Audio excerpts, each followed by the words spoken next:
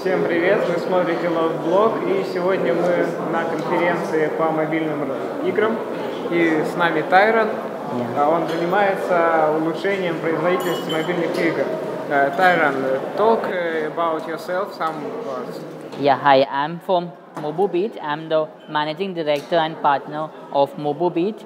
Mobobeat is a mobile performance company. We work with app developers and agencies, helping them promote their apps.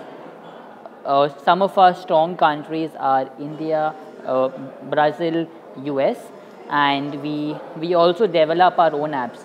So we also work with a lot of publishers to help promote their apps. So any of you app developers who want to promote your apps, do reach out to me. And any of you publishers who want to monetize your apps, do reach out to me. Do you work only on the India region or all over the world? We work all across the world. Just that India and Latin America are our strong regions. After that comes Western Europe and Southeast Asia. Okay. And what kind of platform do you work? So we work on Android and iOS, and we do both incent and non-incent. We specialize in game and utility apps. As I understand, you work only with native apps. Oh yeah, we do work with native apps, and we also work with websites, your mobile websites. And Tyrone, please tell me, what do you think about such trend?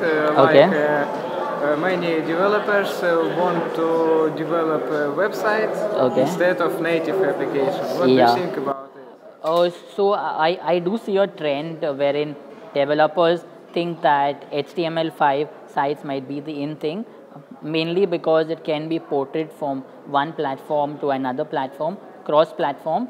But I do see a lot of people developing mobile apps. And according to me, what I feel is that mobile apps are the in thing, because you have it on the user's phone. So anytime the user wants to view it, he just goes and launches the app rather than going to a HTML5 site. So in terms of the user returning back to the app, I feel it is higher within the app. And also the app developer can communicate much more better when you have the app installed on the phone. He can communicate by push notifications and etc. And also it is much better to monetize the app, to monetize the user when he is within the app. Do you know that HTML5 and web workers allow to use push notifications in web application? Oh yeah, I do understand that, but I mean in an app it is much easier to send push notifications than this thing, because when you view the page, I mean the page will be on top and notification will be there. So when it's an app, I mean you can directly see the notification much more clearly as compared to being on a mobile app, a mobile website. Yeah. Okay. And what can you suggest to young developers? Okay. What should they learn? Okay. Some maybe native app language, or maybe web technology. Yeah, so for our young developers, I mean the indie developers who like to develop apps, I mean they should focus on their core strength, that is app development. If they are really good, they are really creative, they should go into gaming apps. If they are not so creative, they can go into utility apps. And also emerging trend is enterprise apps, businesses who want to develop apps. So I mean you have your three sectors. One is your HTML5 apps, one is your gaming apps, your utility apps, and your enterprise apps. Thank you. Yeah. And what do you think about such platform like Tyrone? Like? Tyrone, Samsung free platform. Okay.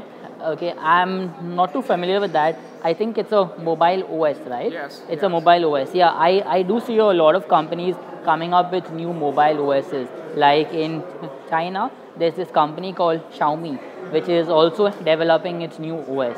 So in terms of strength, I do see that Android will make a big dent.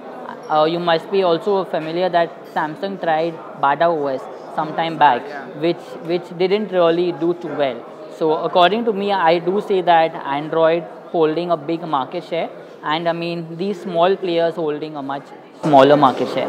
In Tyrone, you can develop native application Okay. with HTML5. Okay. Yeah, it's Okay. a small web OS. Okay, so I mean it could be good for app developers, but in terms of users adopting this new platform, we need to see that. Only yes. time will tell, and how much they spend on their marketing budgets, only that will tell.